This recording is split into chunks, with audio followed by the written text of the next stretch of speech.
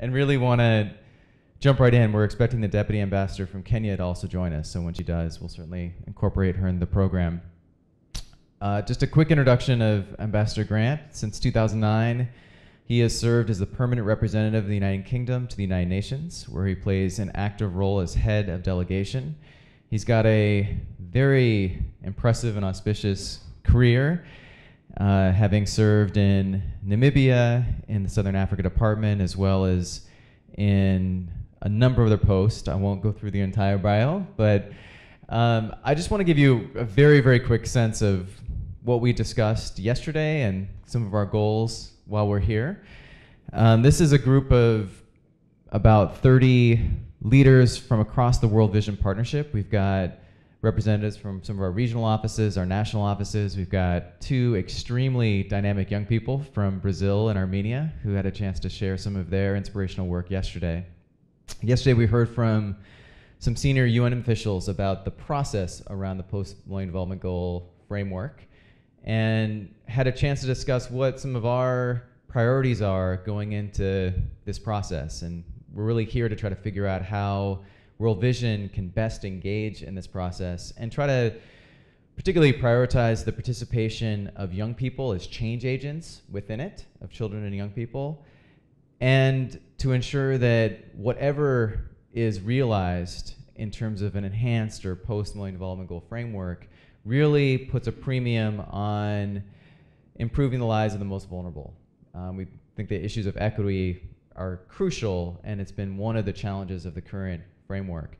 So with that just very quick intro, one of the questions that came up yesterday that we still have a little bit of lack of clarity around is the relationship between the Sustainable Development Goals and the Post-Millennium Development Goal framework, and if you could shed some light on that, that'd be great. And then just would love to hear your perspective about the overall framework itself and what the UK government is doing and hopes to achieve. Well, thank you very much, Adam. Appreciate that introduction, and it's a real pleasure to be here. I'll just make a few sort of introductory remarks, and then we can have a question and answer session. And I apologize for the sort of time constraints, but the Security Council is now meeting at 10 o'clock on UNAMID, which is the Darfur peacekeeping operation, and we're in charge of that in the Security Council, so I must be there for the vote. Perhaps just by way of preliminary, I could say that the UK government and World Vision has a very close relationship. We've done quite a lot of funding, particularly for your work in the MDGs area. I think $15 million was the most recent pledge over the last 3 years. And so we really value the work that you do, particularly around the current MDGs 4 and 5 on newborn child maternal health in sub-Saharan Africa and Asia, which have been absolutely critical priorities for DFID and the British government. Now, the reason that I'm sitting here largely is because my Prime Minister, David Cameron, has been asked by the Secretary General to be one of the co-chairs of his high-level panel on the post-2015 framework, along with the presidents of Liberia and Indonesia. And he's been chosen, I think, because, well, I know, because A, he is very passionate about this agenda, and B, because the United Kingdom has a very strong record on development aid, and we're the only G8 country now that is going to meet the target of 0.7% GDP spent on overseas development, and the development budget is only one of 2 budgets that have been protected in the British government's budget, health and overseas aid, because David Cameron has been very clear that he doesn't want the economic recovery in the UK to be on the backs of poor people worldwide. Now, that is a highly controversial position, particularly for a Conservative government to take, and he's been heavily criticised by it from the right in the UK, as you can imagine, when there are cuts going on in every other sector of the public sector. You know, my pay has been frozen, my pension's been cut, for instance. So, you know, all public servants are suffering, but he is very committed to maintaining that. And I think Ban Ki-moon recognized that, and that's one of the reasons that he was chosen to be a co-chair. Now, this panel will be announced at 3:30 this afternoon. The full composition of the panel, it's going to have 26 people. plus Amina Mohammed, who is the Assistant Secretary General, will be a sort of ex officio member. So it's actually a slightly larger panel than we had in mind, but it's got a very good spread of gender. I mean, in fact, it's got more women than men on it, and in the full outcome now. There are good balance between those in government and those not in government, between those who are in the public sector and the private sector, between young people and older people, and obviously geographical, regional balance. So he's had to mix these things up, as the UN always has to do, and that's one of the reasons we've ended up with 26, whereas we would have preferred something between 15 and 20, to be honest, because it's just more manageable just getting everyone in the same room. Apart from anything else. Now, 5 points that I want to make about this task. We are very ambitious about it, but within the framework of 5 points. One is that we mustn't lose focus on the existing MDGs. We've still got more than 3 years to go before the post-2015 MDGs will be launched, because that'll be in September 2015. So there's 3 and a bit years to go still of the current MDGs. And although a lot of good progress has been made, a lot has not been made.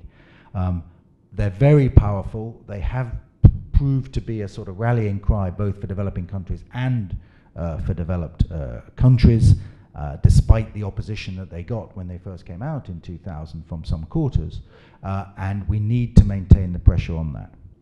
And that's why we had a family planning summit in London just last month with the Gates Foundation, that we will be hosting an event in the high-level segment of the UNGA in September here on the sort of countdown to the MDGs, just so that people don't lose sight in the excitement of thinking about what comes after 2015, that there's still 3 years to go to 2015.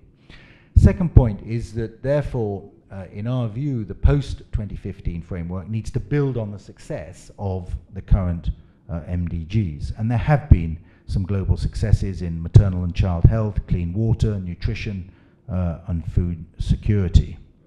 And those are areas where still work to be done, and the MDGs were right to include them. But the third point is that the MDG framework was not perfect. It made various assumptions about the preconditions for poverty alleviation. And in our view, the post-2015 framework should set a bold, transformative agenda which helps to put in place, in particular, the necessary enablers for poverty eradication, such as security, growth, jobs, access to justice, and the rule of law, which were not really covered by the 2000 MDGs. Secondly, the world has changed a hell of a lot since 2000. And there are new challenges and new dimensions to poverty that need to be considered in the new framework. We've learned a lot about, for instance, that 65% of the countries not meeting the current MDGs are in conflict or related to conflict areas. We need to tackle that issue. So we need to think about how these new dimensions are covered in the post-2015 framework.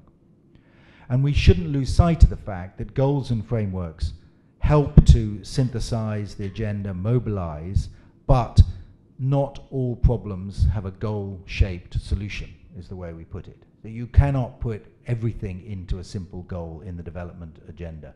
And we need to remember that it all comes down to national plans and implementations. It can't all be captured in a single global goal. And the last point I want to make is that we want the panel to generate a clear vision of what we want and to begin to structure how we get there. We need to attain, despite what I said about the goal-shaped problems, solutions, we have to maintain the crispness and the clarity and the rallying branding, if you like, of the MDGs. Because if we don't, they won't have that power. If we end up with a 220-page report, it may be as worthy as you like, but no one's going to read it. Certainly no heads of government are going to read it. And that would be a shame. So you no doubt will have to have a 220-page report, but it's got to be, on top of it, there's got to be a one-page piece of paper that can give that sort of clarity and branding to the work. Now, what does that mean for the process? I'd be interested to know what the UN system thinks of the process, but the process is a mess, as always, at the UN, because there is quite a lot of tension between the intergovernmental process, the interstate process, and the non-interstate process, if you like. And what happened is that at Rio, a new intergovernmental process was set up on the SDGs, partly because that was justified in terms of what Rio outcome reached or didn't reach, but also partly as a reaction to Ban's announcement of the high-level panel on the MDGs, which is not an intergovernmental process. So we have two slightly overlapping processes, slightly competing processes, but that we need to make complementary. They don't need to be conflictual. They can be complementary, but that's going to be quite a challenge. Because one of the big differences between now and 2000 is that although there was a lot of preparatory work done in various conferences in the run-up to 2000, the reality is that the MDGs emerged as a top-down, back-of-an-envelope process with about 3 people involved. And it was plonked down there and adopted without much discussion. Here, we have a 3-year preparatory process where everyone is going to be involved. There's going to be much more preparation, consultation, outreach than there's ever been before. And that is excellent in terms of the richness of the inputs and the thoroughness of the preparation. It's not so good in trying to distill it down into a single piece of paper at the end of it. And how can you do that? You certainly can't do that through an intergovernmental process, as any number of recent examples shows. Now, this means that the sequencing and the timing is going to be very important. The high-level panel has been asked to report by June next year. So it will run from a first meeting, which will be held on the 25th of September, up until June next year. And it will produce a report and a vision and maybe even a one-page document, as well as the report, in June next year to the Secretary-General. The Secretary-General will then produce a report for September next year, and then there will be an intergovernmental process for a couple of years. But in the meantime, you have the open working group post-Rio, which is going to start work at some point this year, although the very process of agreeing who's going to be on it will take several months, I expect. So our expectation, and indeed hope, is that it won't really start its work until after the panel has finished its work. So it will run for another year at least until September 2014. And then you will have a final intergovernmental process, which is essential in the run-up to what will probably be another summit in September 2015. And it will be that summit that will be the sort of culmination of the 2015 and the start of the post-2015. Now, that leaves obviously a lot of uncertainties, and we must avoid any polarization between the MDG work and the SDG work. But you've seen, for those of you who were involved in Rio, that tension is really there between those who are favoring an environmental, sustainable approach and those who are favoring a poverty-based approach. In our view, of course, the two should be complementary and can be made complementary. And if that means you get rid of the MDGs and you get rid of the SDGs and you have some GDGs, you know, global development goals or whatever, which embraces both the SDGs and the MDGs, then that may be the way forward. But in our view, it needs to bring the streams together, and certainly the high-level panel will be looking to find a vision which will bring those streams together. Finally, as I mentioned, this process is going to be much more interactive and widespread than any previous process, and outreach is going to be vitally important. And one of the things that has changed since 2000 is the ability to reach people who can input into that debate, who couldn't be reached before, through text messaging and Twitter and social media of different sorts. David Cameron is very keen to not only allow the great and the good and the big NGOs to input, but also ordinary communities and ordinary people in poor countries and ordinary poor people potentially have that access in places like Africa they never had before in order to input into the panel's work. Of course, we'll have to do a lot of outreach of the traditional kind with member states here in New York and regional groupings around the world, etc.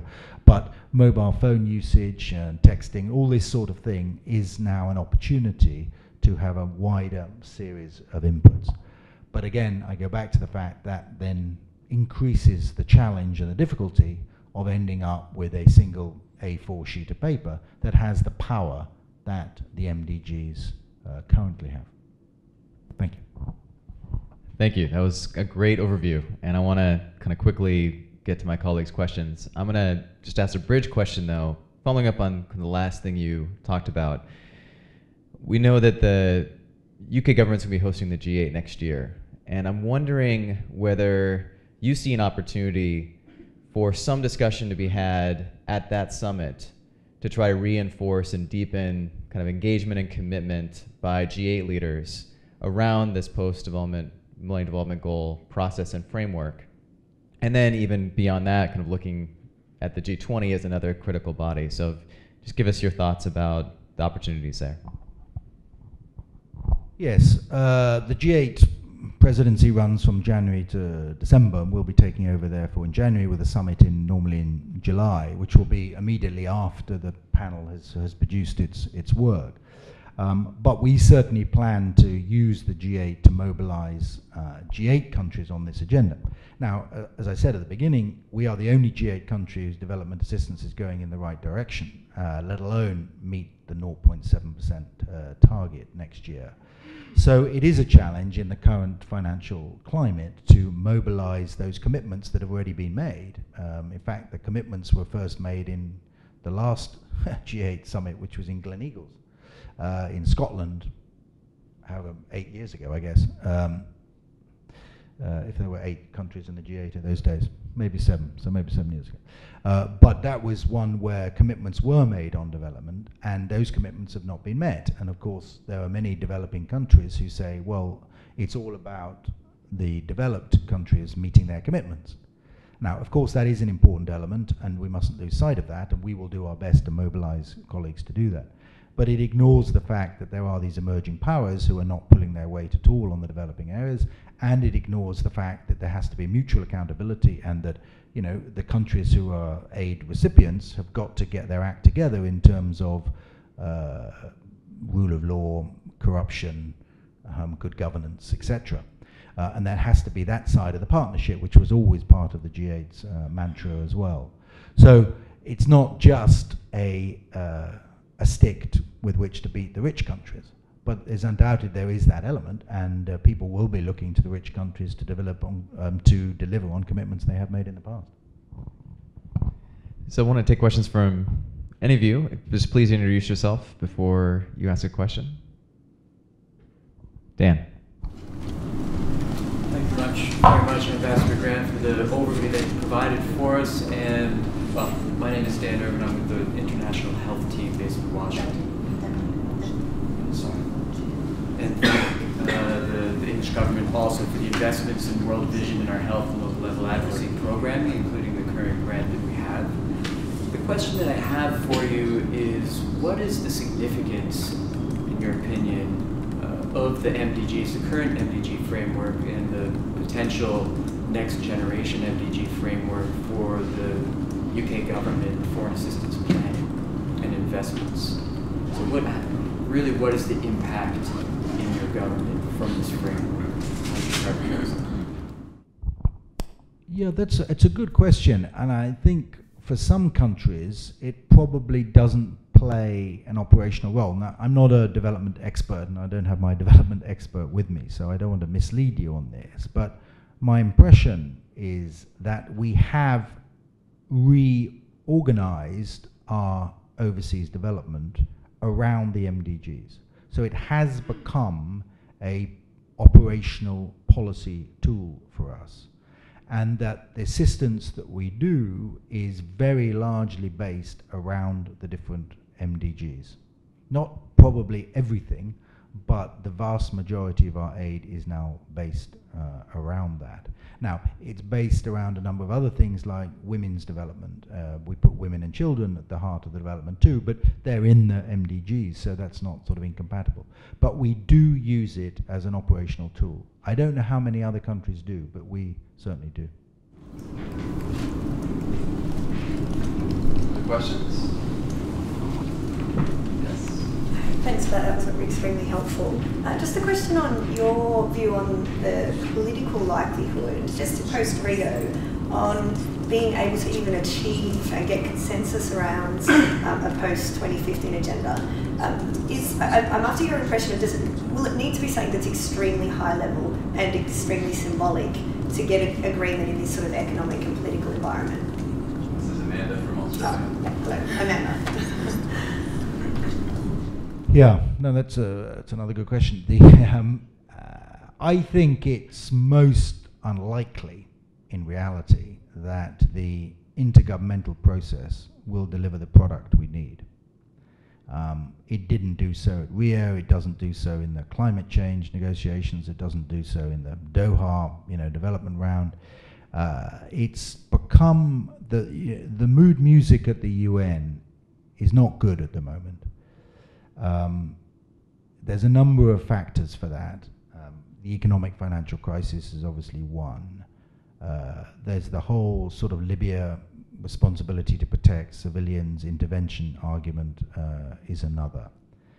But the sort of north-south dynamic, to put it very crudely, or it's a sort of G77, a group of countries in the G77 are pushing back against some of the normative developments there have been in recent years. So if you look in a strategic sense about what has happened at the UN over the last 20 years, there have been some extraordinary steps forward with the Human Rights Council, the establishment of UN Women, responsibility to protect, the International Criminal Court. There are massive advances in the areas of women, human rights, LGBT rights, democratic rights, if you like, accountability. And there's something of a pushback against that now, led by the Egypts and the Pakistans and the Irans and the Cubas and the Venezuelas and people like this, supported by Russia and China and other sort of status quo powers. So what we're finding is in all these areas, we're increasingly in the trenches defending the gains we've made over the last 20 years, rather than being able to push forward. To give you an example, the Beijing platform for women 20 years ago, there was a question of whether there should be a Beijing plus 20.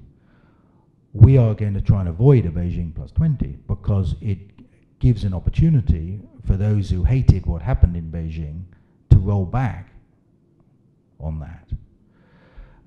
You saw that on the Commission of the Status of Women in March, for the first year for many years, there was no agreement on a report, and that was a bit of an unholy alliance, literally, between the sort of Islamist-leaning countries, the Holy See, and the right-wing US NGOs, coming together to push back against sexual and reproductive rights, women's rights, etc. So, that's an example that we're fighting now a sort of rising current of resistance to some of these issues. Now, all that is by way of background, means that I think going through an intergovernmental process of the normal way, we'll be fighting in the trenches on, references to occupied territories in the Middle East and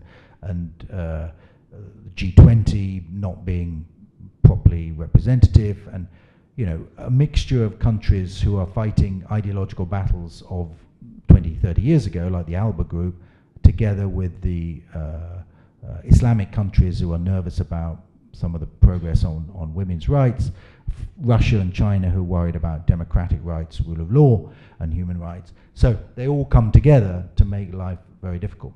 So that's why I think at the end of the day, come September 2015, there's going to have to be some sort of deus ex machina, or something is going to have to come in rather like it did in 2000 and produce the one piece of paper. And then get it blessed by heads of government who are much more tolerant and sort of less willing to unpick the detail than their officials. And I think what we hope is that the panel at that point will have produced a piece of paper around which people can rally and provide the input into that final analysis. Because I think otherwise it's going to be very, very difficult in 2015. Melanie Gow, also from Australia.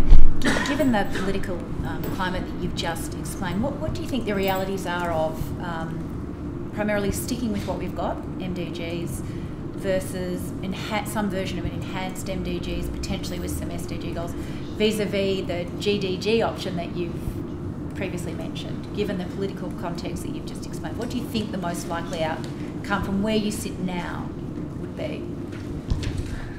There's so much water that's going to flow under the bridge between now and then. I hesitate to make a judgment. I think we are going to need to bring together the MDGs and the SDGs. I think there is a recognition that the two are linked, and sustainability is obviously important to development, and development is essential for sustainability. So I think some form of, I say GDGs, it may not end up anything like that, but I think there'll be something that it'll bring it together. I think there is a desire to bring it together and a logic behind bringing it together. I think the bigger question, in a sense, is how far beyond the MDGs you can go in other areas that I mentioned, the key enablers in terms of growth, in terms of conflict, in terms of rule of law, in terms of corruption, mutual accountability. And there'll be quite a lot of resistance because people will be thinking that is taking the focus off poverty.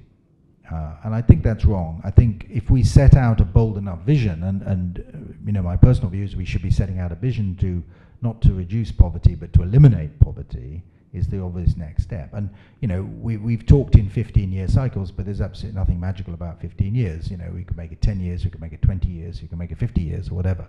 But I think you need to have a vision that you are going to get rid of poverty entirely, and people buy into that because it's bold and it's ambitious and it's obviously to everyone's benefit. But then digging beneath that, how do you get there? Do you go through the growth road? How much do you emphasize growth, private investment, rule of law, good governance, conflict reduction? These are key enablers from our point of view, but are ones that are not universally sort of accepted because people think we're taking the eye off the poverty ball by talking about it. Whereas we say you can't get poverty elimination without that. Just look at the statistics. So that, I think, will be the bigger challenge in a way than bringing together the SDGs and the MDGs.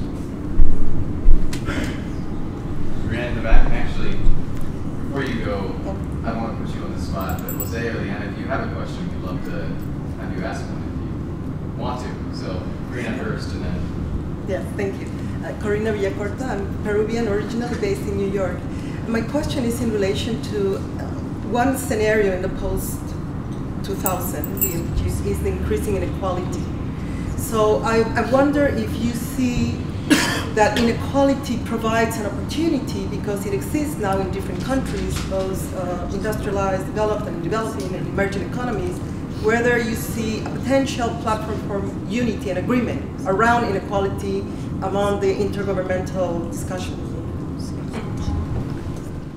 Yes, I think the inequality issue is there. I think one of the weaknesses in the MDGs is that they are global measurements. So, you're trying to reduce by 50% people in absolute poverty. Well, China takes 500 million people out of poverty, target met, without actually having any impact in, say, India or Africa. You have a situation where Brazil meets the target, but actually if you break down Brazil into districts, massive inequality. And in a lot of the developing countries, you're seeing overall development, overall growth, overall reduction in poverty, but inequality growing absolutely staggeringly. And some of the most unequal countries in the world are now these emerging economies. So how do you sort of tackle that? I think that it is a challenge. It's recognized as an issue, but I think you need, one way of doing it is breaking down the measurements so they're not quite so global, not quite so regional, not quite so national, but you're breaking it down into slightly more subnational bodies or areas. But that in itself is highly controversial in most countries, so it won't be easy. So I think people recognize it as a problem. Whether it can be tackled through the intergovernmental process, I think is very, very challenging, because people are very sensitive about inequalities in their own country. Question? Yeah. Is UK government give a possibility to young people to participate in MDG in UK? Yeah, I think we would certainly want to. The panel itself has some young people, although the definition of young at the UN is probably a bit different from yours. But hey, good to see you. But there's certainly people in their 30s, put it that way, in the panel. I'm not sure there's anyone under 30. But that counts as young when you get to my age. So,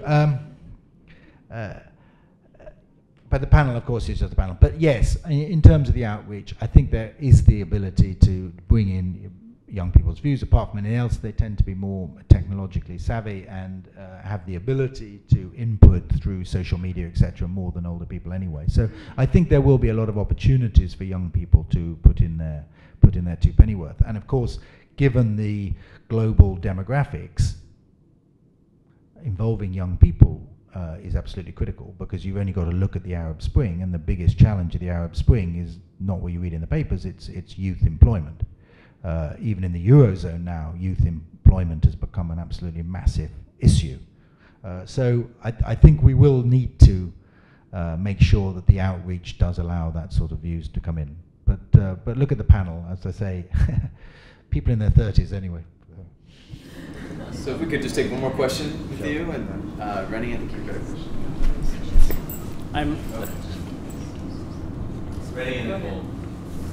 I'm Rennie Jacob from India. It was great listening to you, especially the principle you said, Mr. Ambassador, about the focus on MDG should not be lost. My question, probably some insights I would like to have, is on, even today, many countries are not reaching the target. There are 3 more years to go, but at the same time we are working on the next after 2015. Do you think that we need some kind of new mechanism or approach to help these countries also to reach the target? At the same time, we are working for the future. Otherwise, we will be in a higher level working on the principles, but there will be a kind of a disconnect between what is happening at the top and what is happening in the field. Can you throw some light on how best, some new approach or a mechanism, how to see that this disconnect is not there? Yeah, thank you. It is a risk. You know, you don't have to be at the UN for very long to know that people prefer talking about process than they do about substance, and they prefer talking about process than they do about implementation. So that is a great challenge, and people are getting very interested and excited about the process going forward, and not so much about the substance or indeed about the implementation of what we've already agreed. Whether a new mechanism is required or useful, I'm not sure. I think we have the mechanisms. We have a lot of lessons learned over the sort of first 12 years of the MDGs. We know what works. We know which countries have applied policies and inputs which have made a difference and been able to reduce poverty in their countries. And we know why some countries have been unable to do it. And I mentioned the statistic about countries in conflict. But there are many others too. So I think a lot has been learned. It's a question of applying those lessons over the next 3 years for the countries that are still struggling. And that's why I mentioned we would be doing this MDG countdown meeting at UNGA, focusing very much on what needs to happen over the next 3 years for the maximum number of countries to meet the targets and for the maximum number of people to be lifted out of poverty. And why we had the summit last month in London on the family planning, focusing specifically on MDG as 4 and 5, because those are the ones where the most gains could be made and so far haven't been made. Before Jose introduces himself, Liana was far too modest to mention this, but she's from Armenia and she's been serving on the Beyond 2015 UN Working Group as a youth representative, so very excited about that.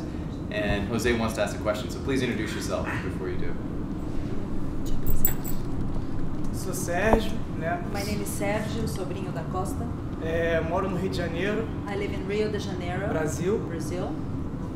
Trabalho como assistente de advocacy da Visão Mundial. I work as an advocacy assistant for the World Vision in Brazil.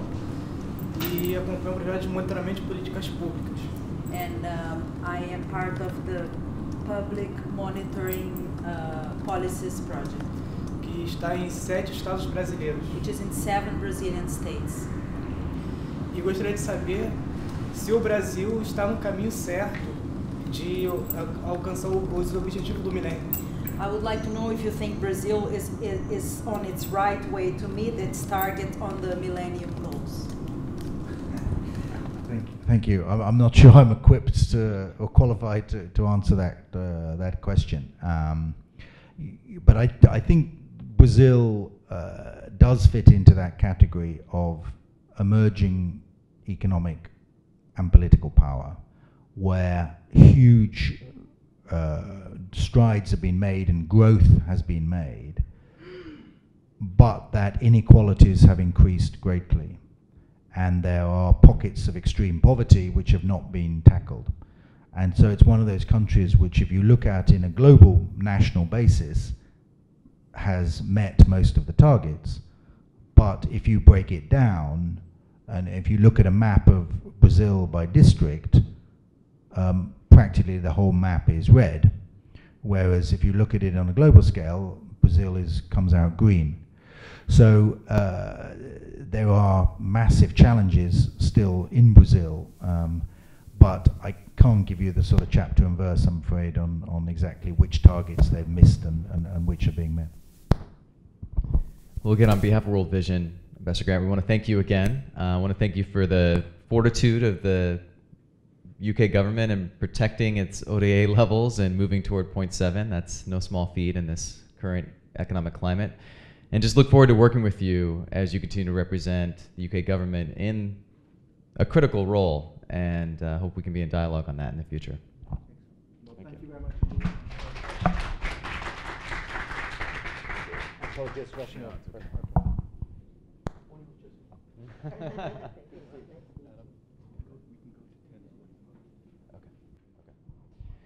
So we're doing a passing of the baton. We're grateful that Ambassador Ojiambo is with us. She's the Deputy Permanent Representative of Kenya to the United Nations. She also has a very, very impressive CV. I'll just mention that she has a broad-based experience over 23 years in international public health and community development and in policy advocacy, planning, and programming. What I kind of mentioned at the outset of our time is that we've got 25 plus leaders from all across the World Vision Partnership. We've got 2 dynamic young people who you just heard from. We have leaders at the national level as well as international level from World Vision. And we're here for 2 days to try to figure out a strategy on how we best engage in the post-millennium development goal framework and process. And we're just anxious to hear some of your reflections about how the government of Kenya is looking at the post-MDGs and what you hope to see happen. You know, what is your ultimate hope for moving forward? Thank you very much. I didn't quite get my moderator's name. I want to hear that first. Sorry, yes. My name is Adam Taylor. I'm the Vice President for Advocacy of World Vision US. Thank you very much, Adam. And as you've heard, my name's Josephine Ojiambo. I am the Ambassador and DPR at the Kenya Mission to the UN. It's actually a delight to be here this morning because before joining Foreign Service, I worked in consultancy services in public health and community development. And in my engagement in Kenya, I actually had the opportunity to work with World Vision. I spent a little time doing an evaluation of a World Vision program just outside Nairobi in a place called Kahawa West. And what was very evident is that World Vision is very careful to look at the work it's doing in terms of selective primary health care along its agenda for transformative leadership or transformative development. And since you have that as part of your purview, the issue of transformation, I think that building on it, you'll be able to then very clearly and in fact very easily adopt the way forward in terms of 2015 as we shall discuss it here. So I just want to reiterate that there's a long-going friendship and I'm happy to therefore be present with both national and international representation of World Vision. And maybe more, Kenya actually values World Vision's partnership at community level in many settings, in humanitarian assistance and also in routine programming. And I'd like just to underscore that we commend you and we look forward to continuing this partnership indeed after 2015. Thank you. I have a few notes and I'll speak to them and maybe we shall then in Q&A speak about specific issues that you feel you'd like me to underscore. The 2015 agenda. This agenda really presents challenge to all member states and of course challenge to Kenya too. But more than that, increasing responsibility. And why? Because of the definition of what 2015 as a package will entail. And with the challenge, of course, there's much expectation. Many are sitting, holding breath and wondering, what is 2015 going to mean for each one of us? And so there's lots of expectation on member states. And in preparation towards that date, we are already obliged to begin planning. And we have had a number of sessions as ambassadors, and we're beginning to think in thematic groups around what 2015 will mean. But there are very many different world settings where 2015 as an agenda item or post-2015 will have to be applied. And so it's important for World Vision because you have an international agenda which has regional representation and national representation to look at the various world settings. And indeed, Kenya, the developing world, and in particular Eastern Africa presents its own setting. And I know World Vision therefore will be mandated and challenged to actually bring down the 2015 agenda, download it to East Africa and to Kenya. As you might know, in September of last year, the United Nations Secretary General mandated a high-level panel to help him begin the conceptual thinking around 2015. And indeed, we have a concept note. So we're not just thinking anymore, we have a concept note which is widely known as the future we want. This future we want is a note that I think you all are aware has been discussed in the context of Rio. But even beyond 2015, beyond the concept note, the Secretary General also launched a specific panel comprising the President of Indonesia, the President of Liberia, and the Prime Minister of the United Kingdom. I hope Mark spoke about this. And this panel is going to be his high-level advocacy team, a leadership team that's going to help him engage with presidents and leadership of governments around the world on the post-2015 agenda. For Africa, we're delighted to have Her Excellency Eileen Sirleaf as part of this team because she brings to us the central issues of women in the new agenda, governance in the new agenda, the role of inclusive development in the new agenda. And so for many of the programs in Africa, you will be interacting with Eileen Sirleaf as we download 2015 to program level. But what is the challenge? The challenge then is to describe an agenda that is bold because we're looking forward to a new rallying call. As we all know, the MDGs was a rallying call for the UN system. So post-2015, must live up to the rallying call that we had through the MDGs. So it must be bold, but it must be practical. Because people don't want to have an agenda that will create too much buzz in terms of words without perhaps too much meaning. So we want practicality in the boldness of the agenda. It must also identify areas of consensus, because even though we've spoken of world settings that are different, and you're going to want to speak about Kenya, there must be consensus between Kenya and its neighbors on what are the primary goals for that world setting. But there must be an international consensus on what are the major goals that need to be attained in the post-2015 agenda. And if there's this consensus, we'll be able to shape a global partnership. And that's very important. The MDGs brought the global community together around a partnership that has outlasted many years, indeed, of concurrent, or should I say, coincidental events and priorities. That partnership has been sustained. There have been differences in the rate of implementation, but the word and the meaning of the MDGs was actually a global partnership. And we all know that the MDG 8 spoke about global partnerships. So the SDGs and the way forward after post-2015 must encompass a global partnership. But like I've heard Mark say, there will be some points of departure. And really, the central point of departure will be the attainment of the MDGs and the promises that were made, and have those promises been fulfilled. But the MDGs provide a building block for the 2015 agenda. In step with the MDGs, now the post-2015 agenda will focus on sustainable human development. And now this is an area where I know World Vision has its forte. As you recall, the MDGs talked of things such as education, health, the environment. Those are issues that really are at the core of human development. And indeed, the MDGs had as its rallying call poverty reduction. So the 2015 agenda will focus on building further the issues of sustainable development and poverty reduction. And like I've said, it will do that by addressing inclusive economic growth, demographics. So for those who are interested in the issues of population and migration, there will be an element on demographics. There will be the issues of equity, where equity at country level in Kenya will mean equity between central Kenya perhaps and western and coastal Kenya, because there are different social economic indicators. So we're talking about equity and also good governance. In fact, this upcoming session, the UN is going to consider the rule of law as part of an agenda of good governance. Indeed, post-2015 is going to look at the issues of good governance, and you've spoken about that with Mark. I've heard you speak about the Arab Spring.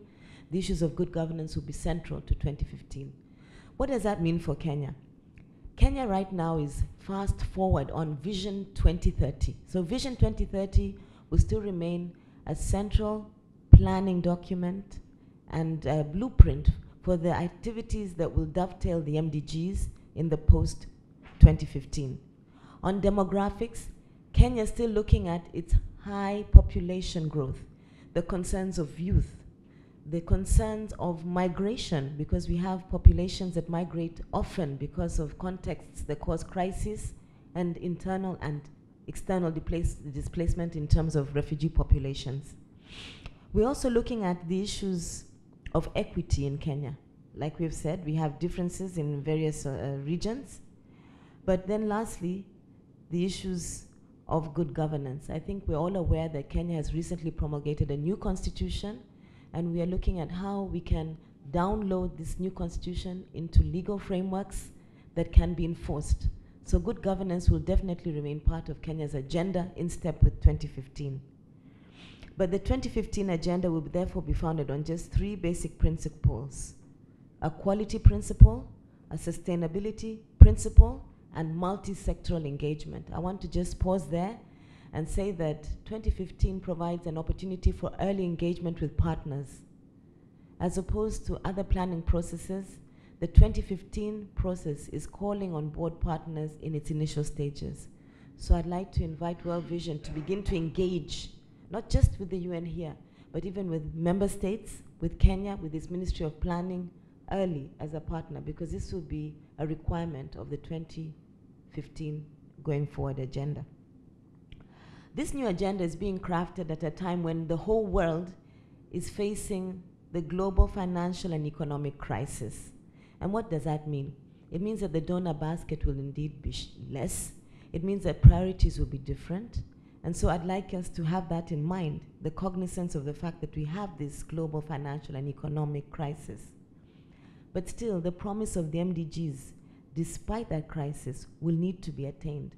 And you will hear countries and members from Africa and other developing world settings saying that it would be unfortunate to cut back on program funding agreed before 2015 because of the concurrent global and economic crisis. There will be a continued sustained appeal for securing funds at the levels that were committed so that those MDGs can be attained and as quickly as possible before we take off on the post-2015 agenda. There will be need to address political and turf issues. Now, these will relate to the global community but will spill over into settings such as Kenya within the developing world. Let me be a bit clear on that. We do know that currently Kenya has moved into what you'd call middle income as a member state. And we find ourselves represented within the G77 and China, where indeed there is an appeal now for greater emphasis in terms of social development. This is a different context from being a lower or least developed country where it apparently is easy to understand that there must be an emphasis on social development. Middle income countries tend to paint or portray a picture of being able to do a number of things on their own. But for those that are transiting from lower income to middle income, with the MDGs not yet attained, there will be need to address the agendas that exist within a G77 framework, but still, because there will be need to address the MDGs, look at some of those countries in context of the unattained MDGs. This will be a political question at the UN. It will require a lot of member states negotiations and lobbying, but even at country level, it will still remain a political issue if education is not sustained, if water is not provided, if in particular places health indicators are not attained, and we begin to talk about economic growth in terms of the middle income kind of image and leave behind the agenda of the promises that we were to fulfill. So there will be a lot of dynamics that will be political at country level, and they'll be tough wars about who should do what and when, and why haven't you completed my agenda. I'd just like you to be alive to that. Beyond that, the goals must be simple, clear, and concise, and they must be integrated in national development. So I go back again on that point and invite you to continue to work with the Ministry of Planning, as I know you do, but to now talk about the post-2015 with the same ministry. I want to therefore now address the SDGs. I made mention of them lightly, and I smiled because they came out of my mouth before I meant them to come out. We've spoken at Rio Plus 20 about agreeing to establish SDGs, but they haven't yet been defined and established because the global community realizes with the MDGs on the backdrop, it would be foolhardy to rush into the SDGs. But we do realize they're an eventuality that will have to come. And the SDGs, we know, will address social, economic, and environmental matters. And it's important that we look at them and look at how we will implement them. And these SDGs will be part of the post-2015 agenda. They won't be the whole agenda, but they'll be part of the agenda. So it's important we begin to think about the scope of these SDGs. Now, the thing about the SDGs is that at Rio, many member states, and Kenya amongst them, felt that there were commitments made before Rio that hadn't been lived up to. There were commitments that were left hanging in the balance.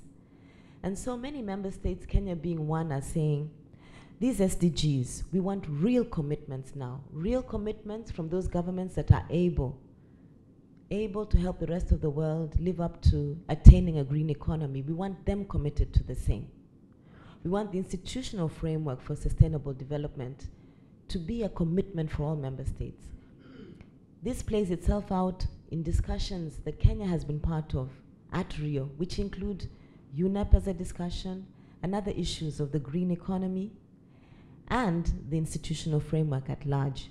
I'm just saying that you'll hear Kenya and others call on member states that are able to commit themselves. We're saying we don't want to hear about the past. No pasts. the MDGs are not passed.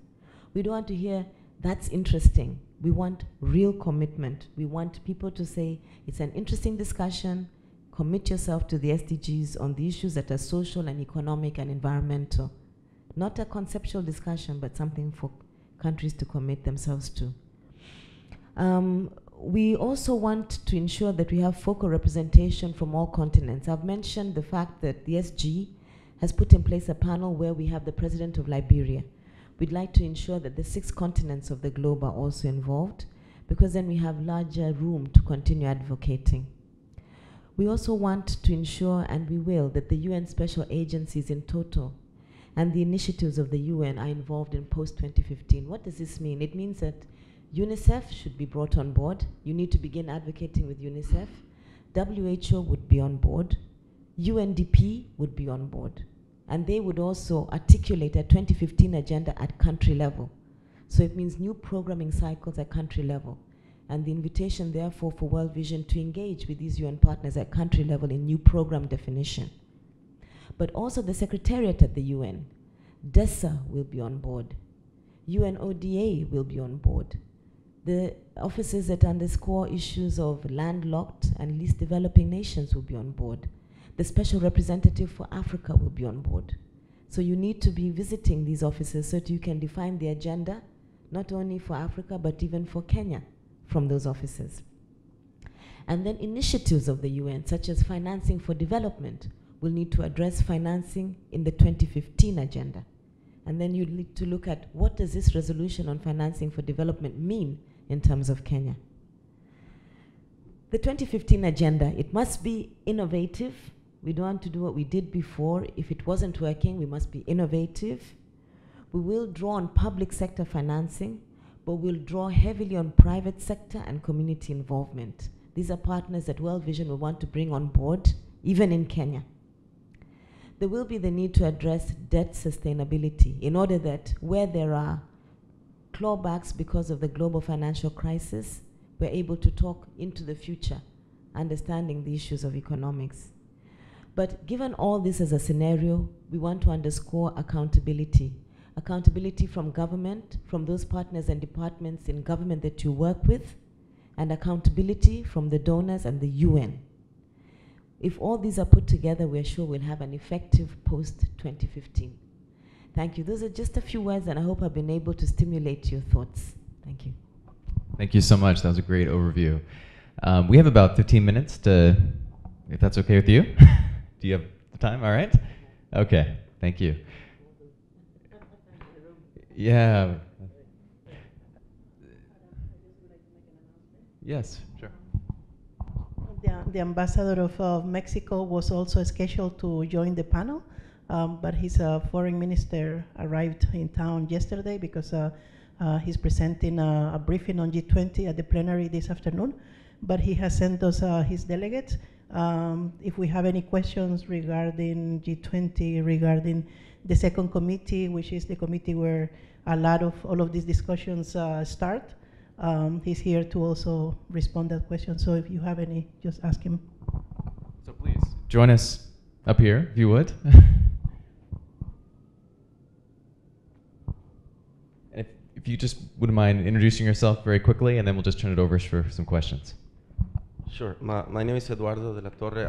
I work at the Mission of Mexico, and as Arelis mentioned, my ambassador is actually, hosting it's actually our deputy foreign minister, who's the Sherpa for the G20, who's going to brief the member states at 3:30. So I also encourage you to go. Thank you. Thanks for joining us. Great. Some questions. Yes, Michael. My name is Michael Lumo. I'm a Ghanaian, but work in World Vision as regional advisor on advocacy based in Dakar. My question is, what do you think African leaders, what different attitudes should African leaders adopt this time towards the post-MDG processes and its implementation? And what is your sense of the role of regional bodies in ensuring that accountabilities are fulfilled in this business? Thank you very much. A very substantive question. The challenge for African leaders. We've spoken about accountability in the last part of my little overview, and you've also echoed the same. Really, there'll be lots of accountability on the leadership of Africa in terms of attaining the goals. And accountability has with it an inbuilt sense of responsibility for the things you ought to do. And so the first call will be on the leadership of Africa itself to make the first strides towards the post-2015 agenda. And not say it's an agenda that we wait for from without, but really it's our agenda.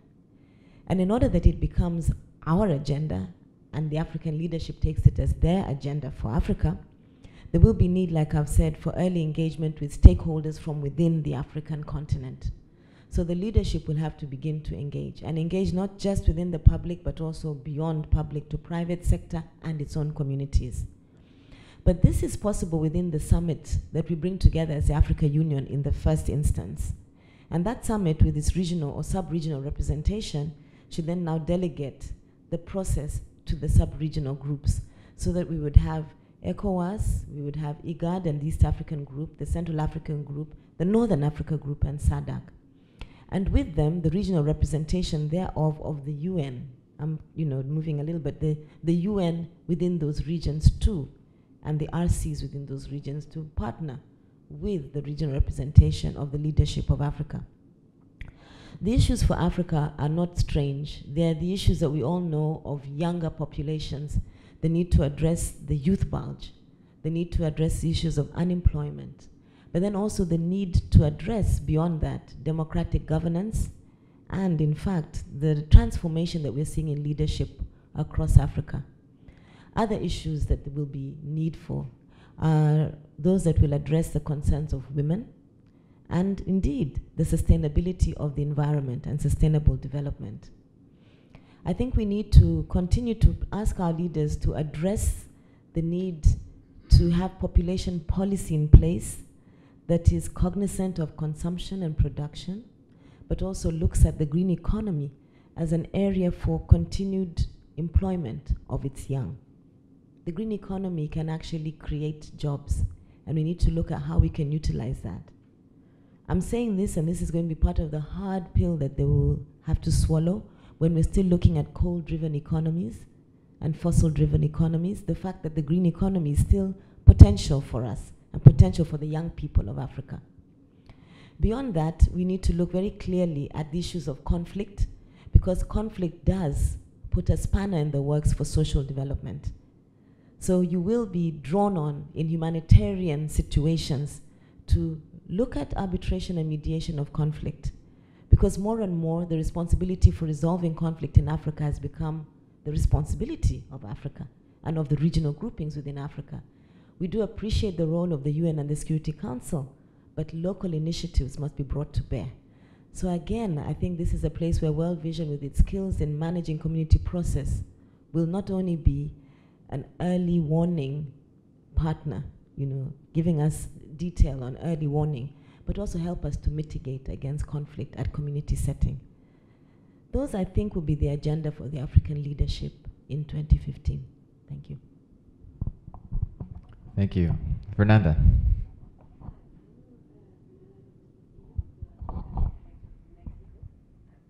Is there a mic somewhere? All right.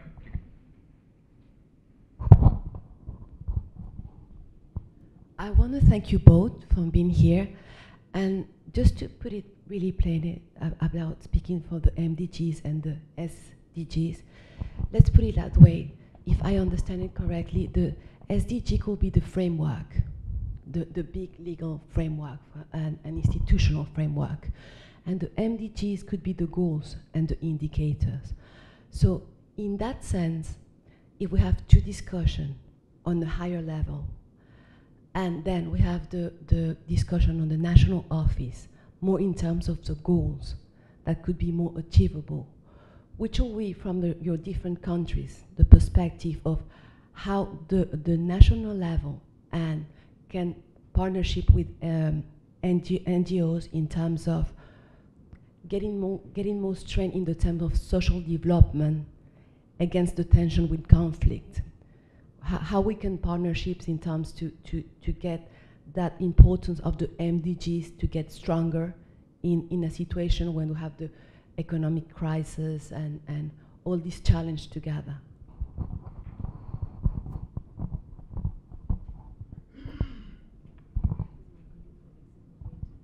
you want to respond?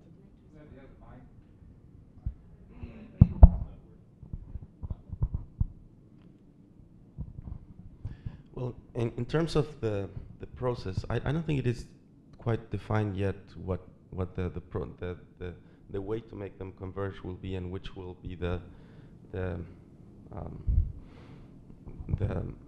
comprehensive, the more comprehensive of the two. There are still some options saying, as Ambassador Grant said, maybe they will converge and become global development goals at some point, or maybe the SDGs will be more comprehensive because they speak about a development, cross-cutting areas, more broad, that will comprise and give continuity to the MDGs. But again, it is a charged issue to give them a name which will be the successor of which. But we do believe that the SDGs or the successor mechanism has to be broad, more representative, definitely more cross-cutting and universal than it has been now, and comprise even not only sustainable, because sustainable has been equated with environmental, which we think is a mistake. And it has to be sustainable in economic terms, in social terms, but also be broader and comprise human rights issues and conflict-based. At the same time, try to be as specific as possible, as Ambassador Ojiambo mentioned, to be able to respond to national realities. And I do think also that we think they should, as they are an intergovernmental process, eventually, either both in the design and the approval and the implementation, but also take into account and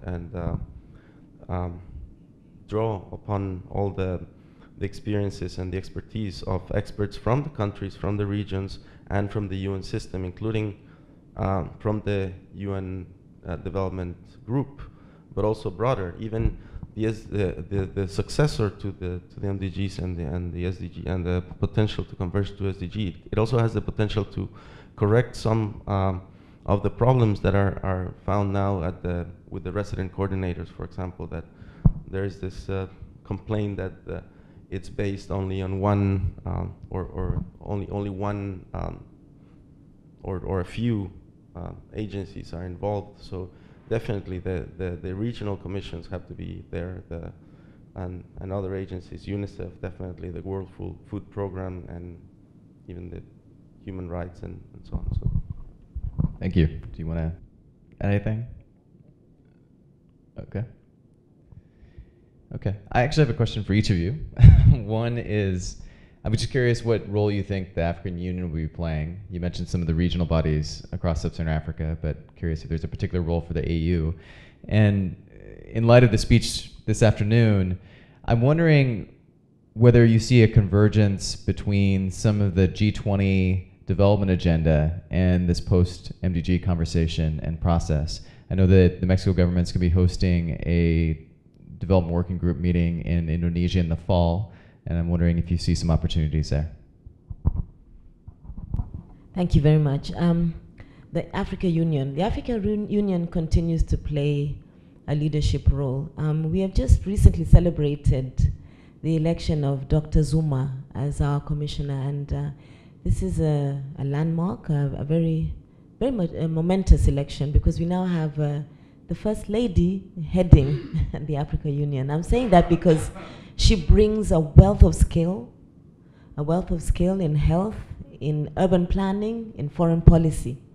So she will shape the character of the African Union on the way forward, perhaps towards social development within urban contexts, but also be very strong with foreign policy.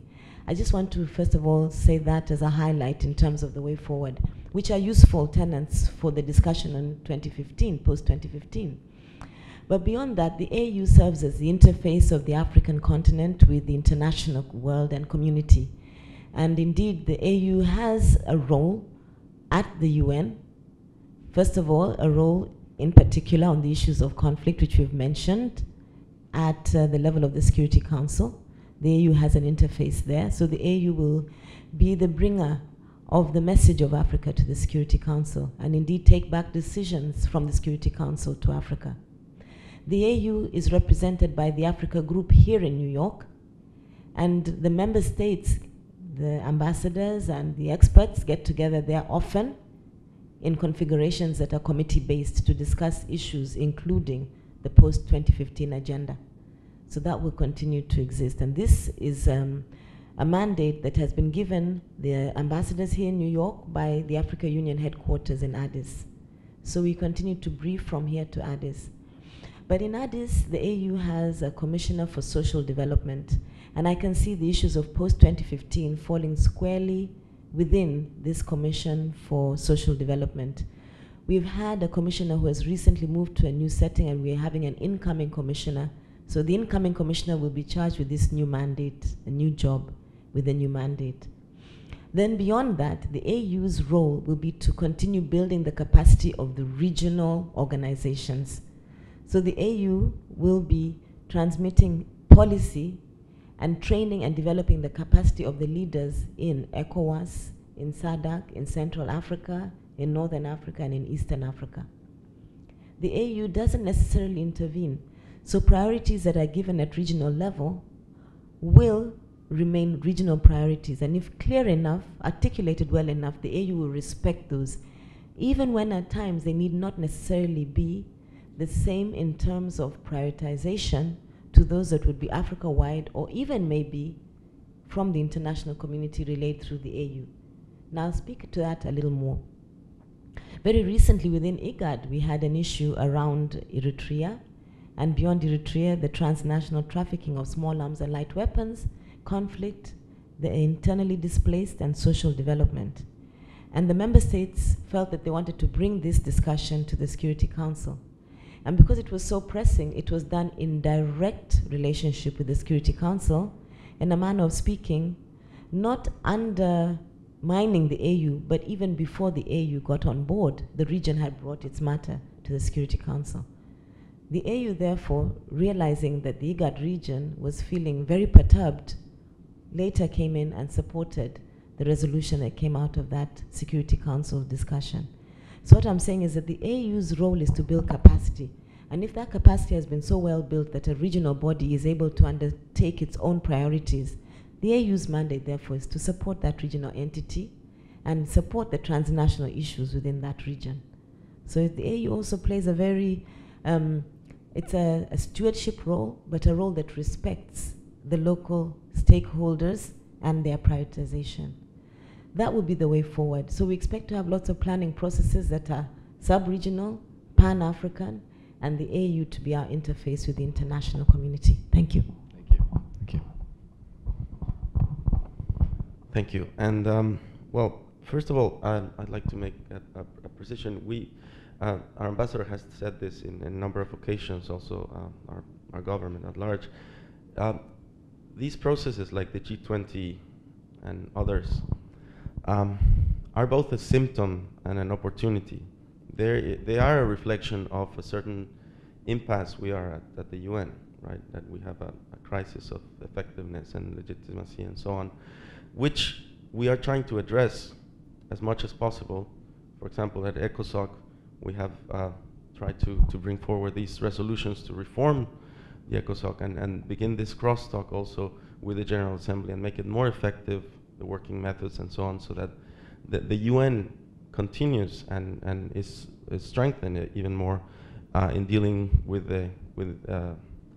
development. So the development pillar is actually strengthened and made more dynamic and able to respond to realities. In the meantime, we also have engaged in these other processes because we have to respond to the current reality. And we have taken them as an opportunity, but not as they are. We have tried to modify them as well. So in that respect, we try to make this crosstalk between, for example, processes like Rio +20 and the G20 and bring the issues from Rio to the G20 and try to give continuity, for example, from the French presidency, which was last year, into here, give continuity, for example, to inclusive green growth and employment and so on, and try to expand it from its purely financial scope. And I think it was very, very successful, because there were these debates and these discussions at the G20 in Los Cabos. And then we went to Rio and we brought the message from the G20 group and so on. So we are hoping, we have called upon the Russian presidency to continue doing that, and at the same time trying to revitalize and reform the UN, so that these processes can coexist and not at any rate replace one another, and keep the crosstalk. In that respect, we think that in the SDGs have to be as inclusive as possible, and be able to engage all these contributions from these processes, and from civil society for sure, and so on. Well, thank you. I really want to thank both of you for taking up some time with us. I know your time is precious, and there's a lot of work to be done. We will look forward to working with both of your governments in the way forward, and hope that you can see World Vision as a key resource and ally in the process of developing the strongest framework possible, and particularly one that's going to have the most relevance for the world's most vulnerable people, including children. So thank you again. Muchas gracias. Asante sana. And we look forward to working with you.